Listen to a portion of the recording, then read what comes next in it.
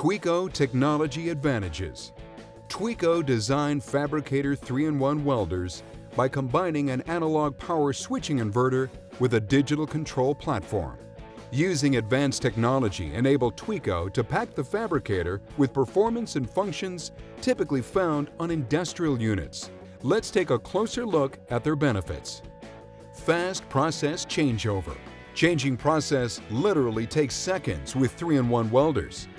In the time it takes to watch this section, you can change from the MIG to stick process, and switching to TIG welding doesn't take much longer.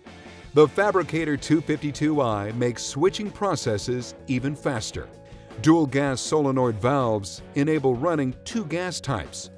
And when switching between a spool gun and the Tweco Fusion gun, don't worry.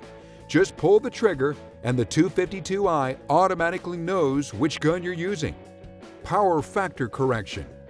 Worried about tripping breakers? That's less of an issue with 3-in-1 welders because they draw less primary current than conventional MIG welders. You'll get full rated output on a smaller circuit, as well as get full output power in the field using smaller generators. Inductance control. Think of inductance control as a shock absorber for MIG welding. Inductance control smooths the arc for better stability, less spatter, and faster post-weld cleanup. Inductance also affects wet out or puddle fluidity. Good wet out helps the bead tie into the toes or edges of the weld, prevent undercut, and enhance bead appearance. Wire burnback control. This function prevents the wire from freezing in the weld puddle after you let go of the trigger. It also improves MIG arc starts by adjusting how much wire sticks out of the contact tip at the end of a weld.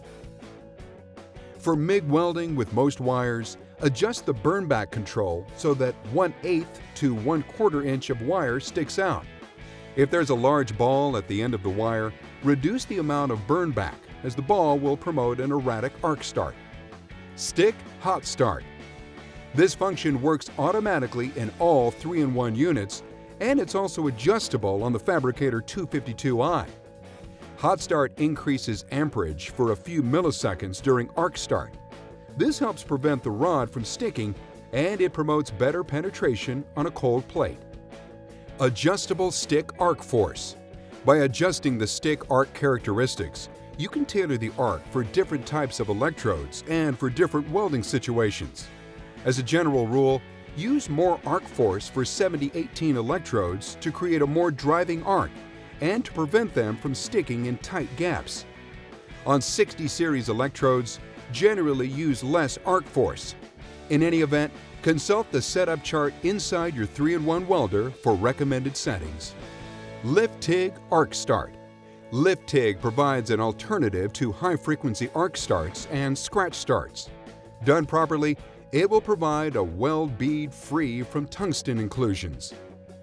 Downslope ramps down the current at the end of a TIG weld. It gives the puddle a chance to cool slightly, which prevents the formation of a crater that could subsequently promote cracking. 2T or 4T trigger hold. These functions work with the MIG and TIG process. 2T is what most people refer to as normal operation, in that the 3-in-1 welder turns the arc on or off respectively as you pull or release the trigger. 4T provides a trigger hold or a latch function. When you pull the trigger and release it for the first time, the arc remains on. This prevents hand fatigue when making longer welds. To break arc, pull and release the trigger for a second time. In the world of welding, operating speed rules. 3-in-1 welders run 640 times faster than conventional welders and 16 times faster than competitive inverters. As a result, 3-in-1 welders deliver optimized performance with all welding processes. Further, they can detect and resolve erratic arc conditions, such as those that lead to poor arc starts or stuck electrodes, before competitive units even sense there's a problem. Multi-process versatility, outstanding value, compact portability, simplicity, and arc performance that lets you weld at your best. Isn't it time you formed a lasting bond with a new Tweco welder?